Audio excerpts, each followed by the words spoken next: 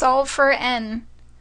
1/3 over 3/4 is equal to n over 15/4.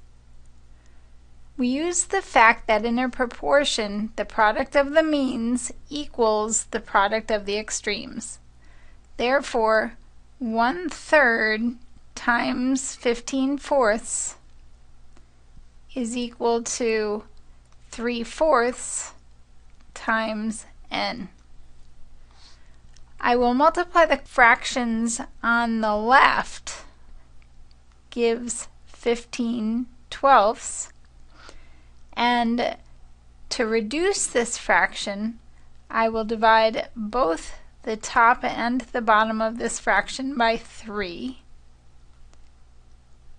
to obtain 5/4. 5/4 is equal to 3/4 times n, or 3/4 n. Now, to solve for n, we need to divide by the value in front of n, which is 3/4.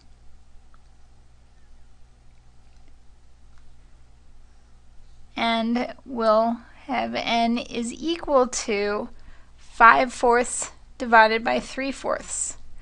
I'm going to write that division horizontally instead of vertically. And then remember, to divide fractions, we can multiply by the reciprocal. Multiplying along the top gives 20. Multiplying along the bottom gives 12.